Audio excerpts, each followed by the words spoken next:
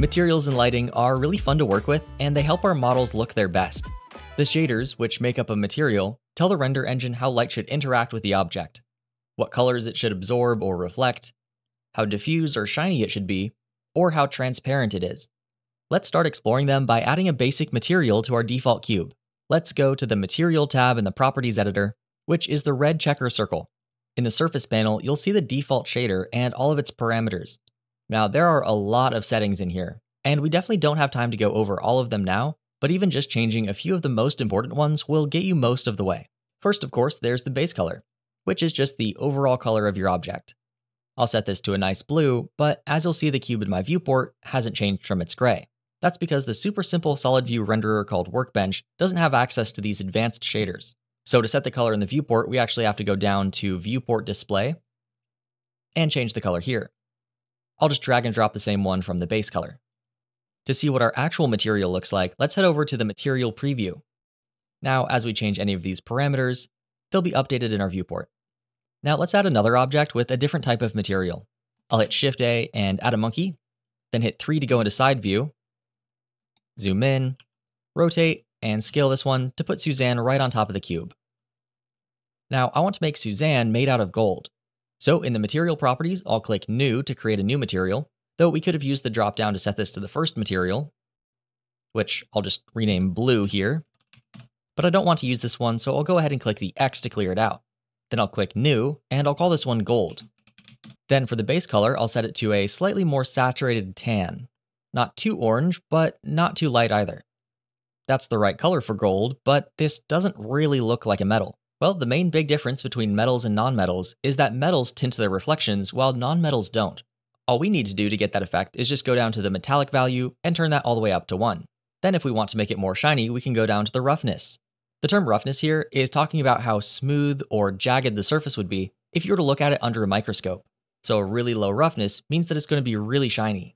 Setting it to 0 would make it a perfect mirror, but I'll set it to something like 0.2. If you've got a handle on these 3 controls, then you'll be able to make the basics of most materials. Now, one of the things that you might have heard about Blender is that it has a pretty powerful procedural shader editor. If you're already familiar with a node-based workflow from other programs, then switch over to the shading workspace, and in the bottom you'll find the shader editor. Head to the Add menu and check out all of the different nodes that Blender has. We definitely don't have time to get into these here, but we will start to look at them in the next course, and a lot more in the fundamentals courses. As a super quick example of how this works though, let's go down to the Texture menu and choose Voronoi Texture. This is a pattern that's mathematically generated, and we can take the color result and plug that right into the base color. Then as we zoom in, we can see that it's generating a bunch of different cells of different colors on our mesh. If I increase the scale, then these cells get smaller and smaller. But the cool thing about working with nodes is that not only can we influence the base color, we could also influence things like the roughness. So some of these cells will appear really shiny, and some of them will appear really soft. The resulting variation makes it look really sparkly, especially if I scale this way up. There's a ton to talk about when it comes to procedural materials, but I'll save that for the fundamentals. For now, I'll hit X to delete this node, and let's head back to the layout workspace to talk about lighting. We already have a light in the default Blender scene, but we can't see its effects here. That's because we're in Material Preview mode, and by default lights are turned off. We could turn them on if we go to the Material Preview dropdown and turn on Scene Lights here, but I want to leave this as a quick place to preview our materials. So instead I'll go into Rendered View, and now we'll see exactly what would happen if we were to hit F12 and render this out. Suddenly, our gold looks a lot less like gold and a lot more flat and boring. Well, that's because it's a reflective material and just reflecting the background. And if the background's a flat gray, then of course it's not going to be all that interesting to look at. So first, let's learn how to change the background. For that, we need to go to the World tab in the Properties editor. And when the surface is set to background, then we can change the color and the strength. Though of course, all of these, no matter what we change it to, will just be a flat color. So it might be more colorful, but it'll still be flat. Instead of a flat background, let's plug in a sky texture. I'll click on this little dot that's next to the color, which indicates a node input. Then under Texture, I'll choose Sky Texture. Now right out of the gate, this is going to be incredibly bright, and it's going to wash out our materials because the sky is really bright. You can imagine if you were taking a photo inside and then you walked outside and took a photo of the sky without changing the settings on your camera, then of course your photo would be washed out as well. That's the same thing that's happening here. If we're working with really bright lights, then we'd want to change our exposure, but more on that later. The default texture, Nishida, uses values that are more or less physically accurate. So if we set our sun elevation to something that's really low, like 3, then we'll get these beautiful sunset colors. And while this provides a really nice and natural gradation, it's also still not giving our reflective object a whole lot of detail to reflect. So let's move on from the sky texture and look at adding an HDRI. So under color, I'll click on sky texture and instead switch that to an environment texture. Now the whole world's going to turn bright pink because it thinks that the texture is missing since we haven't loaded it up yet. So let's go ahead and click open. Navigate to the source files for this course and choose Kaylee Interior 2K. This is a texture that's from polyhaven.com, which is a really great place to go to get these world textures for lighting your scenes. And I'm not even saying that as a sponsor. You can go and download any of them for free. Polyhaven is entirely supported by donations and its Patreon, so I'd recommend chipping in or purchasing one of their add-ons if you find this resource useful. Now that we have lots of detail though, our reflections are going to be more interesting. For some reason, the process of rotating your HDRI in Blender is a little convoluted, but I want to show you it here because it's probably one of the first things that you're going to want to do. So to rotate your HDRI, go to the vector input, vector meaning the directions for where each pixel shows up in 3D space, and then to change those directions, we have to go to vector and mapping. Now your texture is going to completely disappear, but that's because we're not telling it which directions to transform just yet. So let's go down to this second vector input, left click on that node input, and choose the texture coordinate generated. All right, so that was kind of a lot, but now we have our image back, and we can go to rotation and rotate this around the Z. If you want, you can also change the location and scale, but that gets pretty weird pretty fast. If you're not seeing your background, it's probably because you have transparent still turned on from the last lesson. First of all, good for you for following along, and second of all, to turn that off, then just head to the render properties, down to film, and make sure that transparent is unchecked. At least if you want to see your background. If you don't, then just turn that on. To actually render this out, I'll switch over from Eevee to cycles.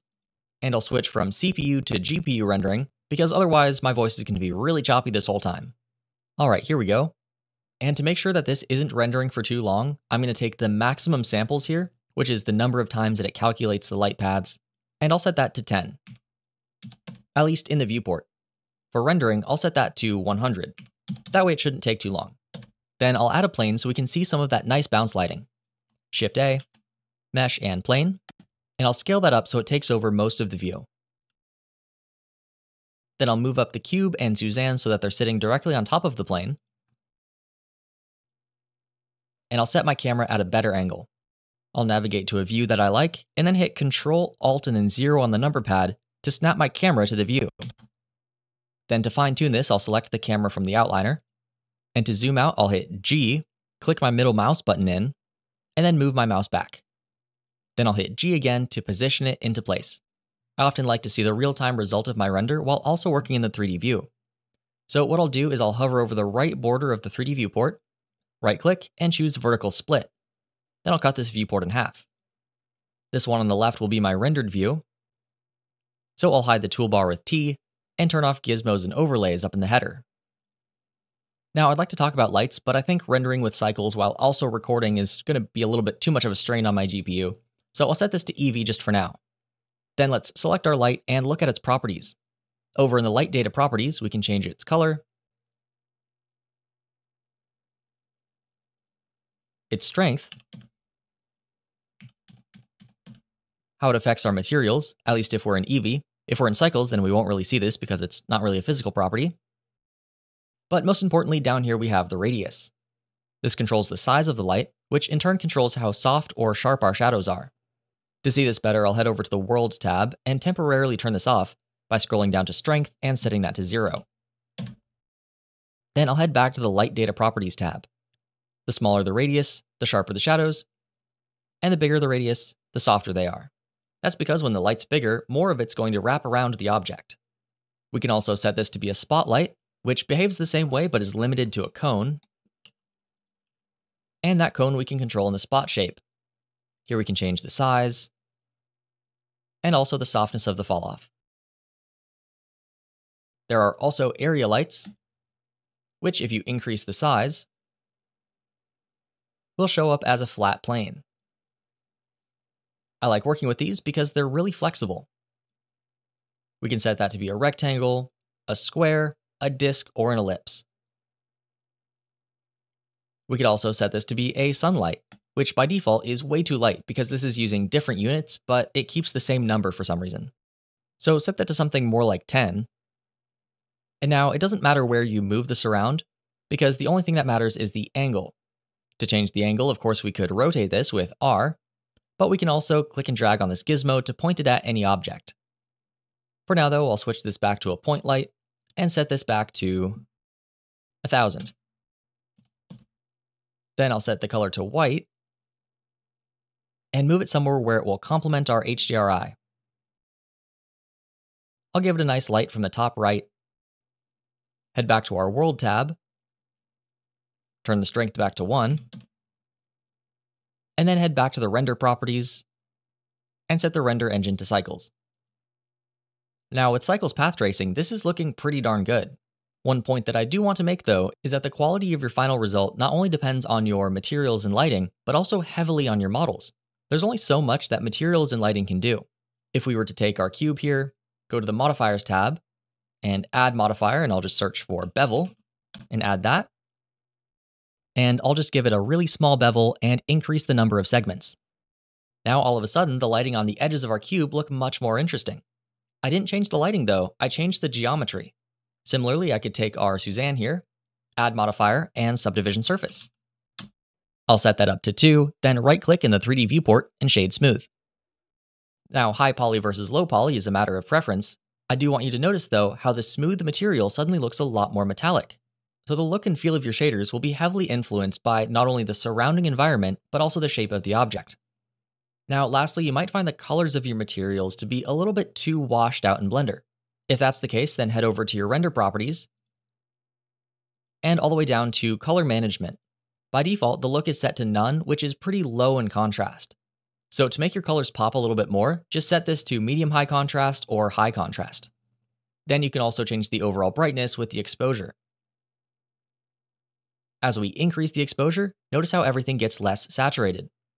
This is the same way that our eyes work and how a camera works. So you can't have something that's both fully saturated and also fully bright. And one of the keys to getting good colors out of your render is setting the right exposure and making sure you have good lighting. Now, of course, all of these things are just skimming the surface of huge topics, which we could talk about for a while. So if you're interested in finding out more, check out the fundamentals courses on cgcookie.com, where we dive into all of this. But even with just what you've learned from this video, you can now set up custom materials and custom lighting. So go ahead and try that out on your own, and then get moving to the next lesson where we'll talk about getting things moving with animation.